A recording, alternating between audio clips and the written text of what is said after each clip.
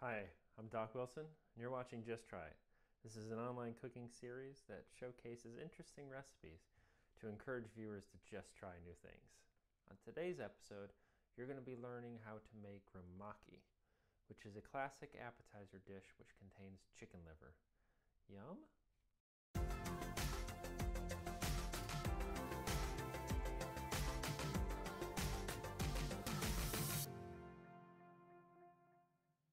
Now, I'm sure most of you are probably a little worried about working with chicken liver, but really it's not that bad, especially if you work with this recipe, Rumaki, which uses bacon.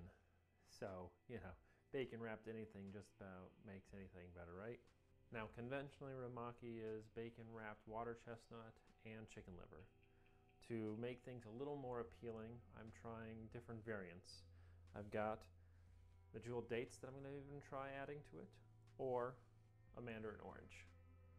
So the key thing with liver is you want to make sure that it's coppery red and not muted gray. Good thing about chicken liver is also it's really cheap, about $2 for a tub.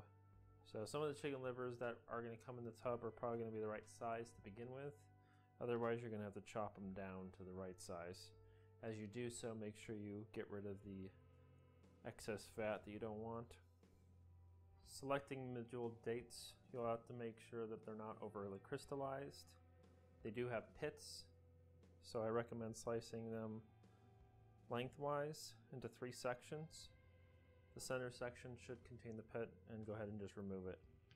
When you're picking out citruses, the best strategy is to smell the rind. The nose knows. If it smells right, it's probably ripe.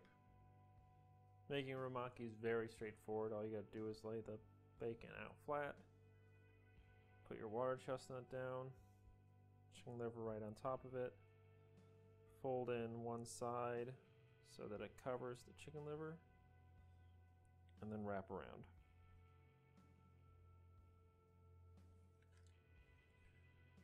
Skewing from the top down is fine. Just being careful not to stab yourself. Cut off the excess. And then once you're done wrapping your rumaki, it's really straightforward cooking them. All you gotta do is just preheat your oven to 375 degrees Fahrenheit. Put them on a cookie tray. Cook them for about 20 minutes or so. You wanna check on them. You may need to flip them at that point. Cook them for another 5 to 10 minutes. I hope you all enjoyed learning how to make rumaki. It's definitely a fun little appetizer to entertain your guests with, especially as they learn for the first time that it has chicken liver. Gauging their reactions is pretty adorable. As always, I've been your host, Doc Wilson, and until next time, bon appetit.